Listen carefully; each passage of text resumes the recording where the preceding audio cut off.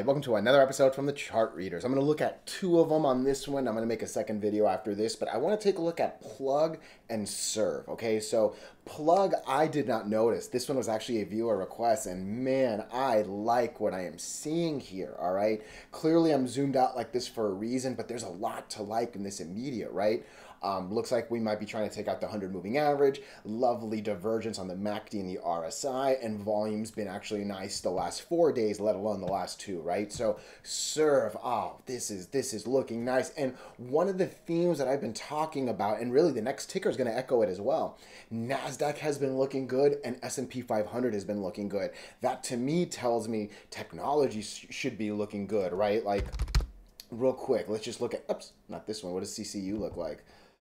This one's interesting. Volume's too low. We'll ignore that. Every now and then I pudgy fingers click the wrong thing and it gives us a ticker. Look, this is a nice NASDAQ. I've been saying I believe this is going to keep marching up to our golden all-time high line. That is all it has been doing. That's a lovely RSI. Volume is holding. I realize 71 is a little high, but hey, we've actually hit 88 right there. We hit 80 right there. We hit 80 right there. There's still some room for this thing to actually make a real attempt at this. So I am liking the NASDAQ. S&P 500 is still riding the 8 moving average, and obviously since this is tech specific, I'm gonna care more about NASDAQ, right? So I'm loving the indices around this. I'm loving the setup here. The exact same comments are for SERV, okay? I am liking the setup here, all right? And it's funny, normally my golden resistance line is all the way up here at all-time highs, right? But why is it right here? And again, oh, why is it right there? I think I might have forgotten on the last video too. Interesting. I have no idea why I colored that one gold. Regardless, it's actually been a pretty decent gold one. But yeah, I don't know why that one's gold. Again, you would think I would practice these things before I hit record, but I think there's a real value to like seeing the natural thoughts, right? But nonetheless, the same comments, right? This is a nice MACD. This is a nice RSI. Volume is a real big story here, and I'm excited to talk about it. But hey, we're trying to get over all the moving averages on the daily. We're trying to get over on the weekly. Clearly, we're over, but again, we need to break it, not just be over, right? So that'll be the theme here, but I really like both of these ones to say the least, all right? But before we do go any further and I give you more of my thoughts and opinions, what are we going to do? Same thing we always do, right? We'll take a look at the daily and the weekly to see how these things are setting up short term. Excuse me. There are 5 moving averages. I don't think I have any. Yeah, this isn't a ticker I really look at much, but I will draw some horizontal support and resistance lines on this video, and then when we are done up here, we'll use the MACD, RSI, and volume as our lower indicators. Hey, really quickly, if you can, please subscribe to this channel. Share this video online with your friends. Comment good or bad if you disagree. Look, anything you can do helps so much with these YouTube algorithms. But for real, just being here, giving me your time, oh, I'm so grateful for it, all right? So let's take a look at Plug. And I think really this was give or take the view I was, let's just keep it to this. Why not? This is a good view too, okay? So there are a lot of things that I like. I don't even know where to start. You know what I mean? But I think I'm going to start up here because that is where I like to start. Let's just talk about today. I know I just zoomed out like that, but we got to zoom in and look at today's candle. All right, look in the box over there. The close of the day was $2.37. The high of the day, the third line right there, was $2.37.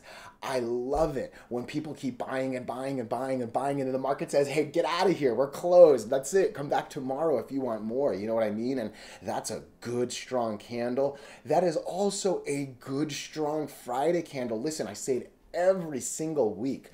I assume Friday is going to be a loser day. I wake up on Fridays expecting to see red candles, and when I see a good big candle like this, when I see volume breaking the 50-day line, not only on a loser Friday, but then following up on a nice Monday confirmation, oof, I love it, all right? Now, granted, I do believe this candle confirmed this right here, okay? The thing is, we now need one more confirmation. Okay, we today got over the 100 moving average. I don't need to just be over. I need to believe I've broken it, right? I think this is our candle. I think 244 is too low. Nah, we got to go to here. I need at least 250. I need at least $2.50. Truth be told, I would, yeah, 250 is fine. You can see the candle I'm clicking on right here is a late July one. The close was $2.49. Give me a penny over that, all right? That was a little bit of a gap down right there, and that was the last kind of good candle before it kept falling, right? So I do think that that 250 line is going to be pretty important. I'm not going to try it. I'm not going to try it. But if you make me believe we've broken the 100, the next thing I have to believe is we're going to go all the way up to the 200, right? Green, green, green. Even back here, red, red, red, green, green, green, red, red, red, nothing, nothing, nothing, nothing. There could be a real fast move all the way up here to basically let's call it 280. That's a little more than a 20% move right there, right? I'm basically adding 50 cents. Every 23 cents is 10%, right? So that's a nice 20% window right there, all right? But we need to believe that is broken, all right? The one thing that I do like seeing is, hey, we've been battling this 100 moving average the last few months. We made an attempt but couldn't do it. We're battling but couldn't do it. Got over but couldn't confirm. That's a really interesting 1-2 candle right there. I for sure would have called this confirmation. You can argue that that 82 RSI was just a little too high, and that's something I think that's worth keeping in our back pocket, but that's a lot lower of a 62 on this attempt, right? So hopefully we get the confirmation and continuation. But yeah, the last few months we've been battling this line, and it seems like it's ready to battle and take it again. You know what I mean? So I'm really, really liking the short-term setup on plug. This is an interesting weekly chart as well. Again, we just started the week. A lot can happen between Tuesday and Friday's close, but that's a nice candle. That's a nice candle, and I mean, it's one of the first ones in a good while where we've been over that 200 moving average line, right? And again, this one's kind of telling me if we make the move, there's a decent chance to go to 3, which is pretty much echoing that 290, 280, whatever we were just talking about on the daily, right? So I like the daily and the weekly giving me similar thoughts. They each have a very, very difficult moving average to take out, okay?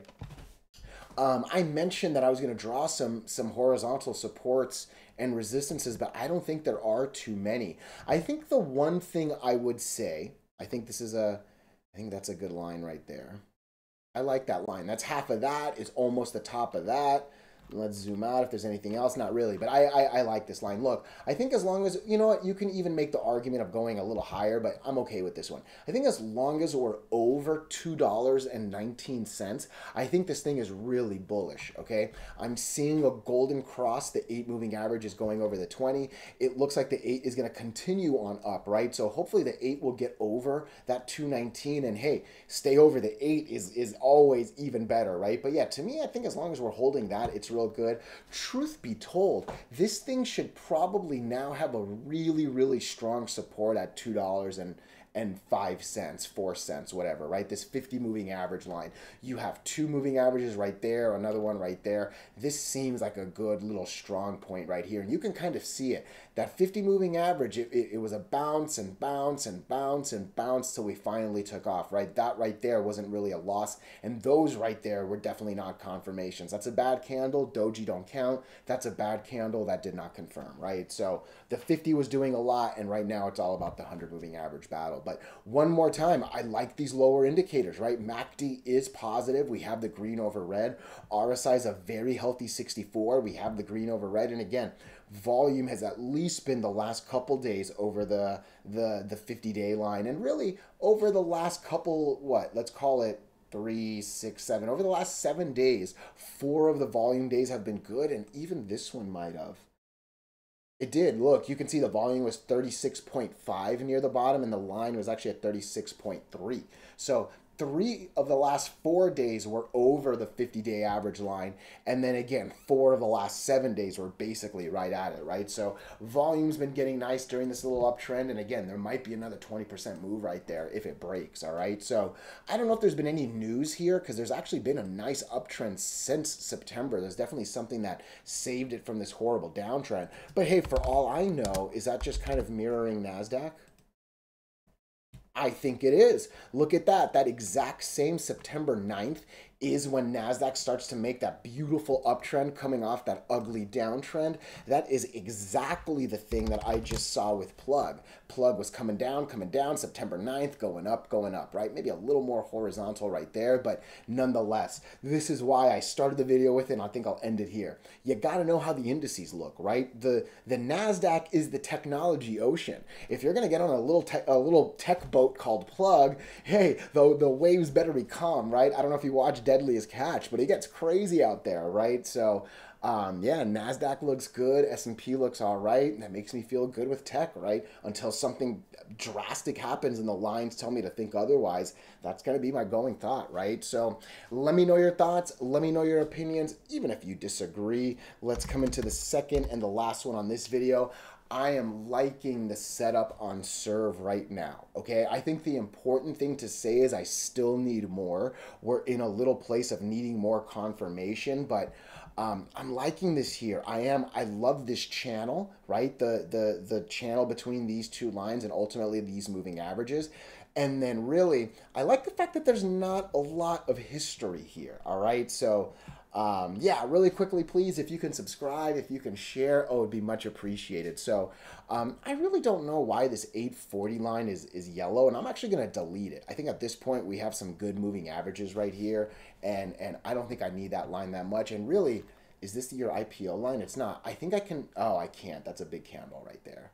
I'll leave that line. I was gonna delete this one because obviously the 100 moving average is right there, but no, that's an important line. So SERV, I'm liking what's going on, but I for sure need a little bit more. Okay, so a couple things are jumping out at me. Number one, it's this battle with the 50 moving average, and more than anything, it's this battle with 3 moving averages. Okay, so I say it often, when you have 3 of the 5, that's obviously more than 50% of them, and you kind of get like lost in the lines. You go from the bottom to the top, to the bottom, to the top, to the bottom, to the top, to the bottom, to the top. You're almost thrown around in this tornado and seemingly not really in like the stock's control, if you know what I mean, right?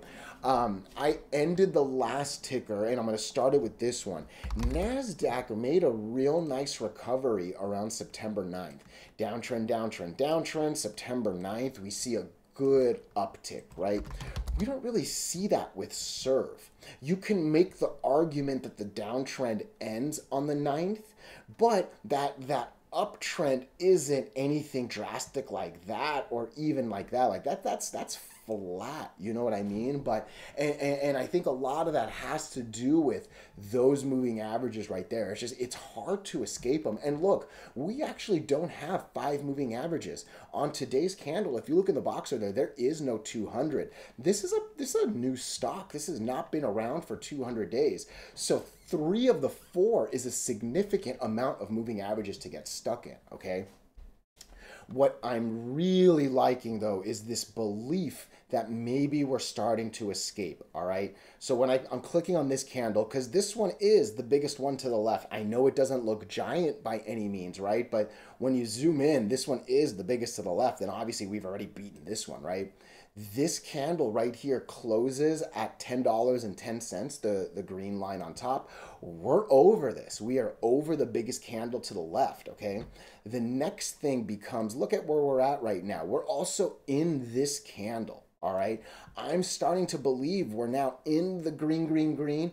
Even this thing, all right, I know this is a red candle, but this actually, look in the box over there. This opens at 10.18 and goes all the way up to this, what, 13 something close, right? So I legit would have loved it if it closed around 10.18, the close of this.